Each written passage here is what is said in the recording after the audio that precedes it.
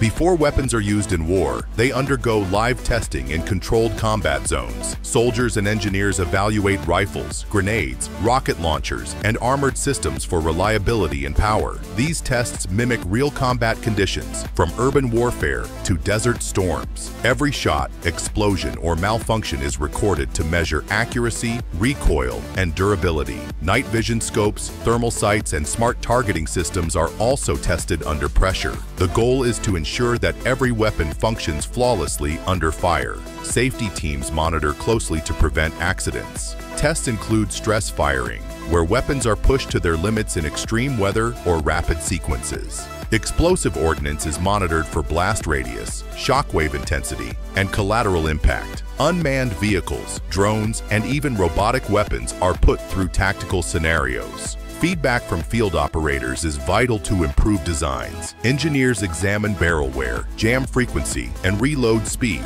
The battlefield becomes a laboratory where science meets strategy.